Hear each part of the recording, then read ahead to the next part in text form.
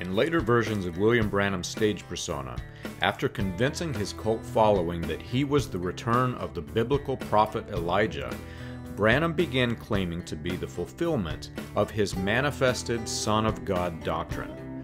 According to this theology, God was manifesting himself in certain individuals of the last days, especially in the prophet who was Elijah.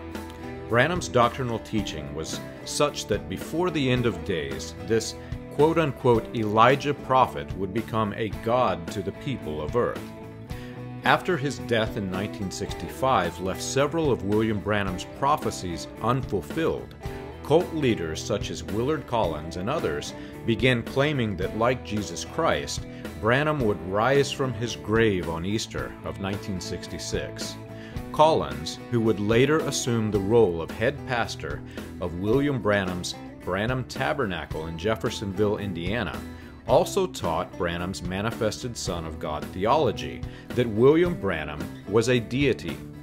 Willard Collins explained that using this word tabernacled, William Branham was just a human vessel and that God had quote-unquote tabernacled himself in Branham's human flesh. I'll tell you, he was God tabernacled in the flesh. Nothing short of it. This theology and the events that transpired after the death of William Branham resulted in several splinter groups that claimed that William Branham was Christ. Many of these splinter groups baptized new converts in the name of William Branham. One such splinter group in Texas created an online store to purchase products professing the deity of William Branham.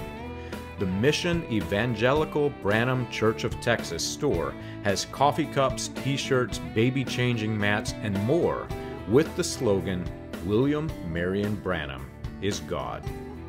You can learn this and more on william-branham.org.